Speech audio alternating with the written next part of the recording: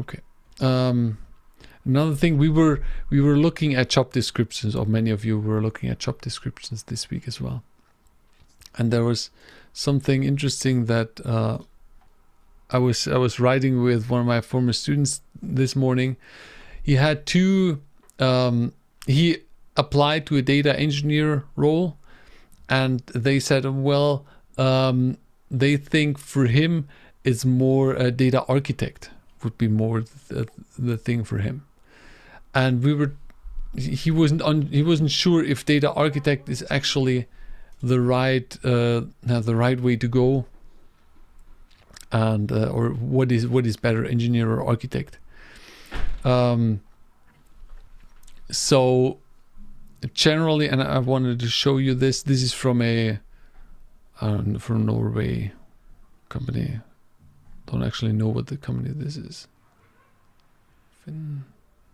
Doesn't matter. So the interesting parts are here below the responsibilities, and this is for the. Let's quickly first look at the engineer role. And they said, in this responsibility, work closely with various data domains. We open this side by side. This most like that is the better way to do it. So they say here, it starts basically the same. Work closely with various data domains and business areas on mapping and designing information flow for data. This is basically the same.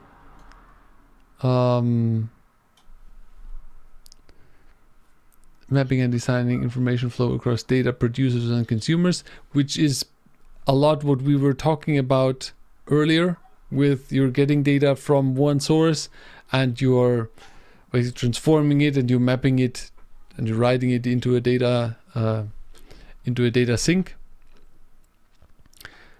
And then the interesting part comes here. The right one is the engineer, the left one is the architect. For the engineer, they say design, build, and operate cloud-based data warehouse, data mart, and data lake solutions, which ensure optimal storage, compute, performance, information, security, and privacy. So design, build, and operate. Here they say the data warehouse, right, and the data lakes. And in the left one, it's a lot more vague. In the left one, it says design and implement of data schemas for solutions within your own area. Most likely, this is why. This is because this job here is a lot more hands-on, is a lot more down to, okay, you have this job here, operate our data warehouse and manage our data warehouse, and be technical responsible for these things. Whereas the architect is more working on the whole design part. More working on figuring out, okay, we have this problem. How could we design the data warehouse? How could we, or which tools do we use? Are we going to the data lake? Are we going to the data warehouse? So it's more of a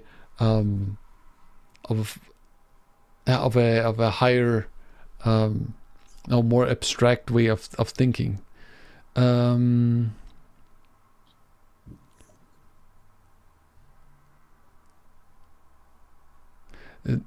For instance, here, preparing baseline for mapping between producers and consumers.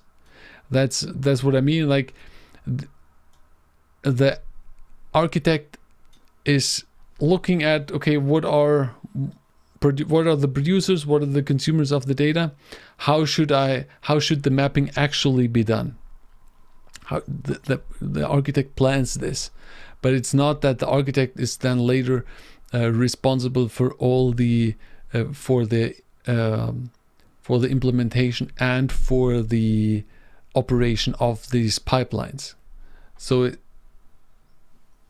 that's something I wanted to show you, because a architect most likely can work as an engineer, because you need to have the engineering skills, right? You need to actually figure out or know how the engineer should realize that. But the engineer doesn't need to, or is not necessarily be capable to be an architect. because the architecture is you need to have a bit more skills around, okay, how do I choose which tools to use, how do I create the as they say here, the baseline for how to process the data, how to map the data from one to another source. So yeah, I think that's an important part.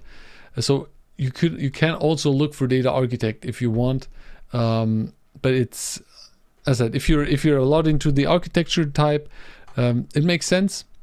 If you're interested in doing that, it's a lot more challenging.